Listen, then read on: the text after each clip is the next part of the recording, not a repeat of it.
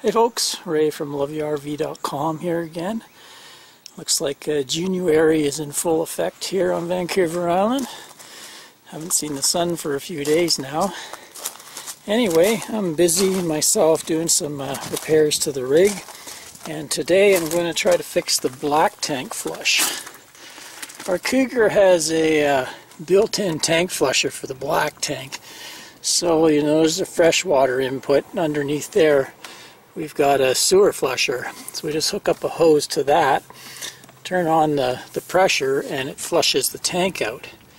Unfortunately, after the last trip down south, I noticed my tank flusher is no longer working. I turn on the pressure and nothing happens, so somewhere along in there the line is plugged, so that's today's task, figure out where it's plugged and rectify the situation. So let me go inside and show you where the check valve is for the line. This is called, I believe, the no fuss flush system. Looking up online, there's a diagram. Maybe I'll throw it up in the video so you can get an idea of what I'm looking at.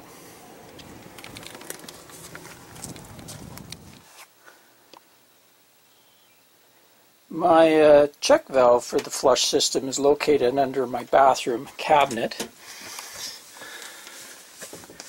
You can see it up in this corner here, right there. What that's designed to do is the water can only flow one way, so the flush water can come in through there, out, and then drop back down and into the tank sprayer, but it can't go the other way.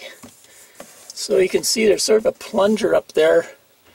I'm going to go turn on the water and see if we get water up into that valve or not. Okay, we definitely have water up into that thing. So that means the path is clear up to the check valve. I'm just going to drain the water and pull that check valve so I can see if it's faulty or not. It untightens, just hand tightens on that PEX tubing, so it's pretty easy to get apart. Okay, so on top it says Lakeview RV Supply Inc. 110 Fahrenheit, 125 PSI, model 1000 half inch. So it looks like it's got a little arrow this way, so that's the way the water flows. Water pulls into there, pushes that plunger up, and I guess then it compresses this plunger. There's a spring in there, if you can see that. And then it flows as soon as the pressure's off. Those two things seal up again. So, I'm not sure why they want a check valve. I guess it's so the black tank stuff doesn't get sucked back out through the tube, which would be kind of nasty when you undo the hose, get a bunch of gunk on you. Or also when it's freezing, at least when you pull the pressure off, this side drains back into the tank and this side drains out the hose. I have heard of water getting trapped in here before, just enough water that this thing cracks.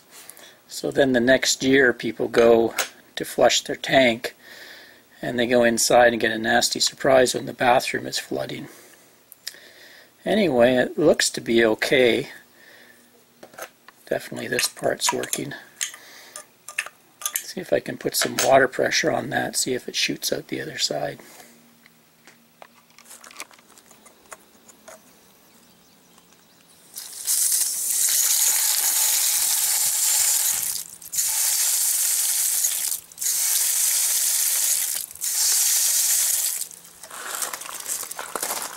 Well, that seems to work. The old spring depresses and it shoots water out, so looks like I got a problem between this and the black tank nozzle.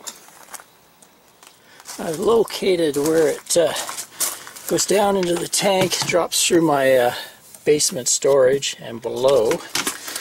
Let's go underneath there. Had to cut a little access hole in my underbelly, and there we are. You can see where it comes down over there And there is where the nozzle enters the black tank. Let me get a mirror, I'll show you. There we are. So it looks like there's just 3 screws in there. They put a big wonkin' blob of silicone around it. So I should be able to pull that out and give it a good clean. Not the nicest job. I'm sure when I pull that out it's going to be a mess. Okay, got her out. It looks like it's quite plugged inside there. Yeah, well, we'll clean it up, see if we can get her working again. Okay, got it pretty cleaned up. You can see there's some holes at the end there, and then a couple holes on each side. Nothing on the top. So I think what I'm going to do is take a really tiny drill bit and maybe ream those holes out a bit, just so they're all totally clear.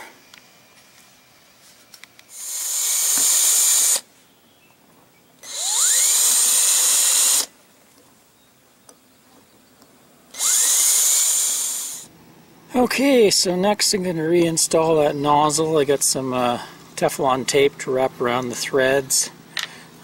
Picked up some 3M marine grade silicone, clear silicone, to remount it. Cleaned up the screws on all the old silicone off the tank. So we'll just put all that back together and we should be able to test it out. Okay, all siliconed in place, tightened up, ready to go. Let's give her a test. Turn on the...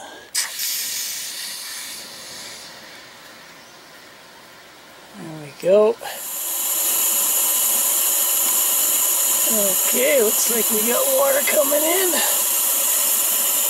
Sounds like it. Yeah, can hear it flushing down there. There we go. Another repair in the books. Slowly getting this rig all back in shape. So stay tuned. You never know what the next repair is going to be, but there's a few more coming. There you go, Angie. Thanks a lot for helping. She gets a little treat, pig's ear. I get my treat, nice Molson Canadian. Sun's back out. Woohoo! Till next time, Ray from loveyourrv.com. Thanks for watching, everyone. Cheers.